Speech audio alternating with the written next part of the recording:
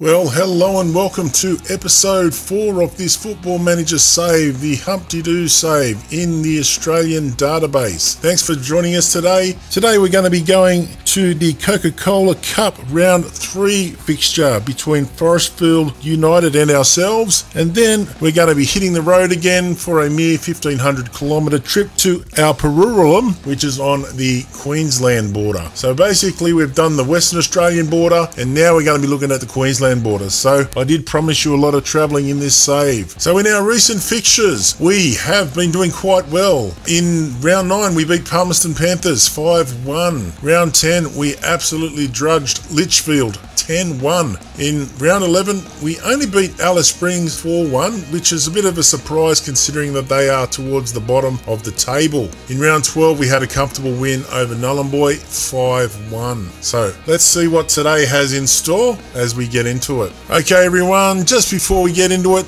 just a few things around the grounds that we can see. Adelaide River, who are currently second, have a star striker in the name of George Fuckacarcus. Now for those of you that are familiar with the Marble World universe that we have, George Fuckacarcus is one of the competitors in that, so it's good to see that he's crossed over well, and I believe that he is actually the top striker of our division, so it'll be interesting to watch his progress through the comp. In other news, I came under a bit of stick for letting Leo Keating go, giving him a free transfer to get out of the club. He was very unhappy after I gave him the arse from the captaincy, and there are plenty of people that aren't very happy about that, including one Chubby Duck, who thinks that someone needs to be sacked over that decision. Well, sorry Chubby, but if you have a look at our results, you'll see that since he's been gone, our results have improved. We're not conceding as many goals, mate. So Chubby, just keep watching, mate, and you'll see us win the comp. So the side for today, it's really good to see that Email Scammer and Doug Fleaballs have actually got a really good combination in midfield there. I'm sure that's one of the reasons why we're doing so well. And as you can see, Dick Splash is actually on the bench today, giving him a bit of a rest and letting the boy that can't be named have a bit of a run up front. So as we get into the game against Forrestfield United, once again, these guys are a team that are above us in terms of where they sit in the division hierarchy, but I'm sure that we'll be more than up to the challenge as the players are warming up there and we prepare for kickoff.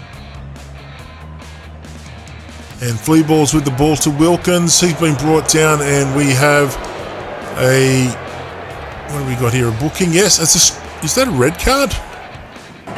It is a red card after 2 minutes. So that is really going to help our cause as Fisher kicks it out from the back. And there's Beans there pushing it forward to Queefer, who moves the ball forward. Puts a beautiful ball into Fuckboy, but it looks like a stormtrooper there as well. We'll have a look at that rating. And it's 11 minutes in, nothing much happening. We've had 2 shots on goal, now 3, but the opposition haven't had a shot yet. So obviously we're defending well enough. And there's Banks preparing to throw in there to Bookie. And he puts it through there. There's Boy again. He has another opportunity, and this time he makes no mistake. So 1-0 in the 21st minute. Very good start in this Coca-Cola Round 3 fixture. Again, this is a competition that we are expected to win, so I would expect us to do well in this game. So Boy, after his early miss, has actually put that ball away quite confidently. And yes, 1-0.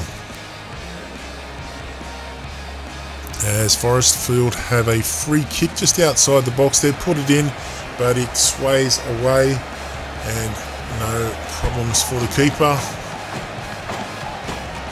So Bill Wilkins has got a bit of an injury there. We'll have to keep an eye on that, and in fact I think we will bring in Harry Dixon Ball. So it's really good to have a player of Dixon Ball's calibre to bring on. And there he is there, putting it in, and Boy has missed the header. He's put it over the bar. He won't be happy with that. He got himself in good position there as Queefer prepares for the corner. Puts it in there, and the keeper does well to block it out, but the danger is not gone, and Bookie has put it in the net. So 2-0. Good assist there from Fleaballs as well. Excellent job. So Forrestfield with it all to do. Remembering they're a player down here, so 2-0 down. With a player down as well, I would say we're in the box seat in this fixture. So, should be able to win our way through to round 4 if we keep this up as Bookie putting the ball in, and it's been defended away, but Queefer has retained the ball. Back to Flea Balls, and there's Beans there to Flea Balls again, and then Scammer picks up the dredges there after a bad clearance from the defence. There's Banks crossing it in, and again they're defending it stoutly but not really being able to clear it. So Bannerman with the ball now, pushing the ball through, but again the defence is there but kicking it straight back to us. So we're on the attack again. Flea Ball's pushing it through there. There's Boy, and then we cross over to Bannerman, who again puts a beautiful cross in there, and Scammer with the head puts it in, and it's 3-0 in the 37th minute. So again, becoming quite comfortable for the team this time. I'm very happy with that. But again, Boy is instrumental in that as he puts it through. But this cross from Bannerman, beautiful ball there, and Scammer there out jumps his defender and easily beats the keeper. We're just moving into half time. 42nd minute there. Scammer again with the ball, puts it back to Beans. Crosses it through there, and it's defended there but not cleared properly, and there is still danger for Forrestfield. Scammer has the ball there. Back to Banks, preparing to cross it, although he's been defended quite well. It gets the cross in though. That was actually pretty well done. Defenders managed to clear it, but Flea Balls is on the clearance there. Bannerman on the right there manages to get the ball through to Flea Balls, and there Dixon Balls puts in goal number 4. So 4-0 after 43 minutes. I would say this game is already over. I cannot see a 10-man side regaining 4 goals. Easy finish there. Just a little bit too sharp in the box. The defenders have tried very hard to keep us out, but really to no avail. As we move into half-time. So 4-0, very comfortable. Remembering we've already replaced Bill Wilkins, so we've already made 1 substitution. So Wet Farts is going to come on to replace Robin Banks, so that's our 2nd substitution. Yep, and we're also going to bring in Chuma Fat for Rick Astley. So we've made 3 out of our 4 substitutions. It's good to give some of these younger fellas a go, to give them higher grade experience as we get into the second half. Scammer. Back to Beans there, and there's Flea Balls there. We're crossing it through there. Defence has it in hand. There's Morgan there for Forrestfield, but Chuma Fat there gets his head to the ball there. Nicholson for Forrestfield puts the ball forward. This is one of the real first attacking raids that we've seen, and Fisher's actually been beaten badly there, but the defence manages to clean it up successfully. There's Queefer, who's been brought down, and oh dear, was that a carding? Not really sure, to be honest, but I think they still have 10 men on the field, which is good. We don't want to be beating 9 players. That would make for a very embarrassing scoreline, I would think. So far they defended well this half. We're 55 minutes in and no change to the score there. As Martino puts it out for Forrestfield, but he's cleared it straight to Bannerman at the back there. Back to Beans there, who just works it up there. There's Queefer, who's actually been very strong today. And Dixon Balls there. Again, they don't have enough bodies in motion going forward there, so the defence, or our defence, is pretty solid and able to defeat anything that they come up with. The boy that can't be named has a very ambitious shot there. It goes well over the bar.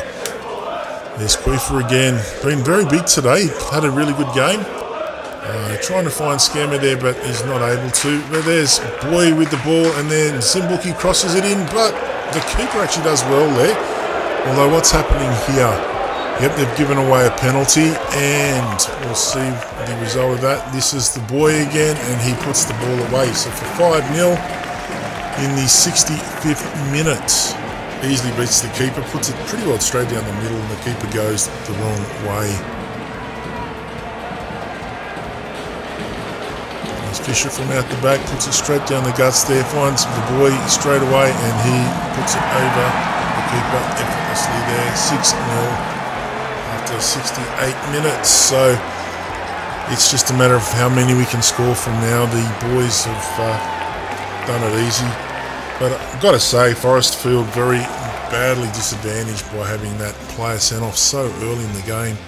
Very hard to defend for any stretch of time. let alone pretty well the whole game.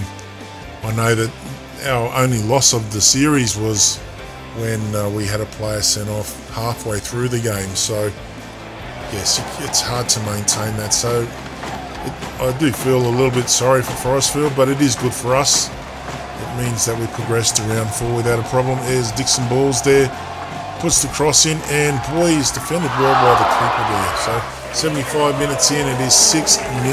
So the boys just winding down now. They've all been very, very thorough in their roles today.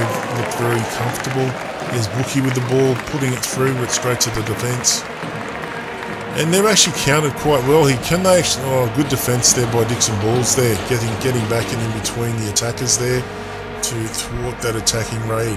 There's Queefer on the right there, looking to cross it in, crosses it in, is unable to find the boy there. But they are unable to clear, and that's been the story of the day. As Bookie puts it back to Chuma Fat there, and there is Farts crossing it back to Bookie, and then again, their goal line defence hasn't been too bad this half, but it's been very desperate, and they're really struggling to clear the ball out of their own half. Martino saves the ball there, 85 minutes gone, and they will be praying for the siren to ring, or the final bell, or the final whistle, however you want to look at it. And there we go, it's an easy 6-0 win for the boys, and very, very happy with that. Interesting to see Adelaide River 4-0 in their Coca-Cola round there, and the man we talked about before, 3 goals, Mr. Fuckakarkas from Adelaide River. And the team we're playing next actually went down in their game. They had a player sent off in the 22nd minute, which really looks like it cruelled them, because they only went down 4-3, and they were actually doing quite well there. So yeah, 4-3, unfortunately, that has knocked Alpurrurulam out of the Coca-Cola Cup. So I guess they'll be very disappointed with that and come very hard at us as we prepare to play them. So just looking at the next round draw for the Coca-Cola Cup, let's see who we actually get in this competition.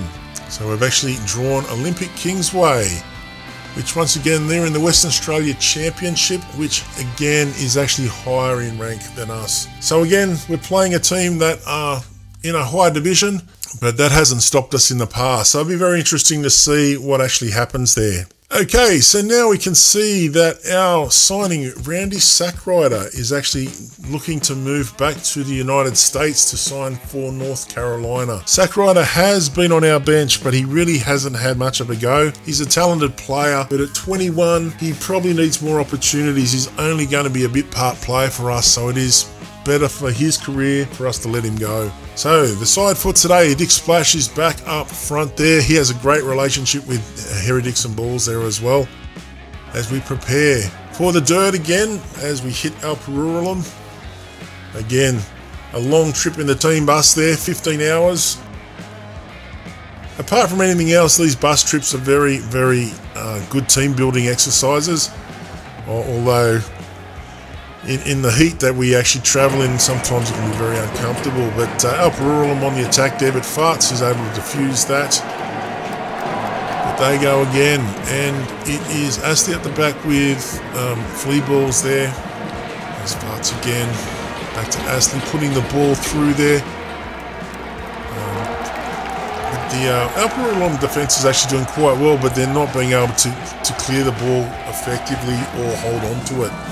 So they're constantly giving it back to us, and we've actually put a goal on the board there. Dick Splash for goal 24 of the season.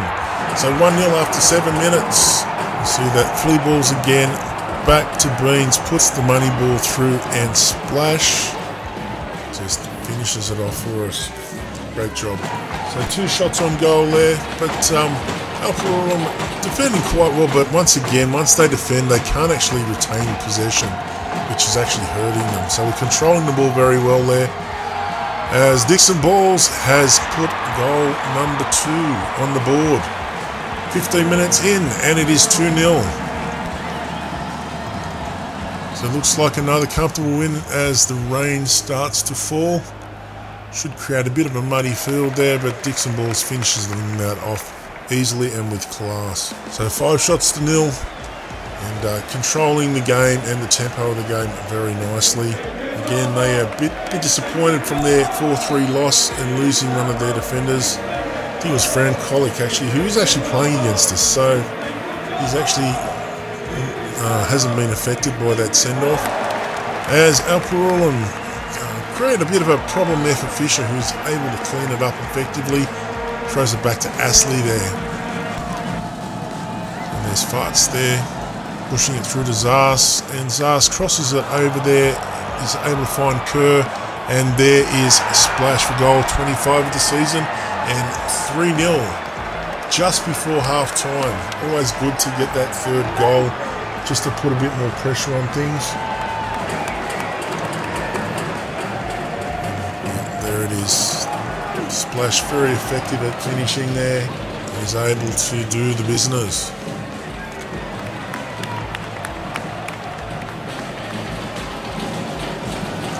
Alpurrurulam clear. There's Skundar there. Haven't called him before, but we're back on attack with Kerr, and there is Giorgio putting the ball in the centre again. Toss and cock off, and there's back to Giorgio. Remember that he was sent off last game that we saw for farting. Alpurrurulam just before half time have just hit back there. So they've done very well. They've cleared the ball, and there was no defenders there. Medino is able to beat Astley very easily and then beat the keeper as well. So an excellent goal just before half time. They're 2 goals behind, but a good way to finish the half for them. We're going to bring on Goldschmeckel for Astley. A bit disappointed with his effort right before half time. Got to play for the whole half, not the 44 minutes, but the whole half. As Alpurrurulam in the second half, they're cleaning up, and Skundar with the ball puts it out wide there to Medino. He pushes it back there. There's what the fuck. Giorgio's back there to clear, and then they're pushing it forward again. So they are coming at us a bit harder this half. There's Fisher clearing it, putting it down the middle there, and it, oh dear, it looks like, yes, they've had a red card again. So that's two cards in 2 games there, and Zas puts the free kick away from distance there. So 4-1 now, just creating that breathing space, and noting as well that, you know, down to 10 men, Alpurrurulam are pretty well done for today, I would say. That's disappointing because they were actually turning it around. They were 3-1 down, but they were pushing our defence, and they were on the attack. And as you can see there, XG isn't too bad as we bring Boy on for Splash, who's done enough today. We want to keep him for more important games now that this game seems to be won. But XG, Alpurrurulam are competing quite well. There they are again. There's what the fuck there, and he puts it through for Skundar. And oh, that's a really good save by Fisher. Excellent effort by Jones. I just needed a little bit more on that ball. As we prepare for our last substitution, Giorgio will come off for Bannerman, our captain, who goes on again. And they put a ball straight down the middle, but Fleaballs is back to stop that. There's Giorgio still in the field. That substitution won't happen until our next stoppage. Giorgio again, preparing to push forward. He's had a big run there, and he's just pushed it wide there. Good of him to have a go just before we take him off. And Dixon Balls is going to cross it into the centre there, looking for Boy, but doesn't find him. But Kerr cleans up the mess. Moves it forward again and has a shot, but has kicked it way over the bar there. So 76 minutes gone now, 4-1 still, so comfortable win. But Alpurrurulam have actually thrown the gauntlet down to us there. XG isn't too bad, to be fair, as Boy puts in goal number 5. So great effort from Boy, and that was his 14th goal of the season. So excellent job. Pretty well, if it wasn't already sealed, he definitely sealed the game with that effort there. So it was Kerr with the cross, again, does a great job, and there's Boy with the finish. So excellent job, well done. So just winding down the clock now, we're in the 80th minute there. Alpurrurulam's XG 1.42 isn't too bad. They've had 6 shots, but 4 of them on target. We've been a little bit more profligate in the sense 20 shots, but only 8 on target as we hit full time there. And looking at the other games, Adelaide River 4-1, so that man Fuckakarkas again gets another goal there. So yeah, on the ladder we have a 2-point lead over Adelaide River. Palmerston Panthers is 6 points behind us, and Alpurrurulam, who are 4th currently. So again, they gave us a good challenge there for quite a while, and I think that it would have been much closer had that player not been sent off in the second half. They were coming pretty hard when that happened, even though they were still down 3-1 when it occurred. Anyway, that will do us for today, and we will see you soon in episode 5. Thanks for joining us. Goodbye.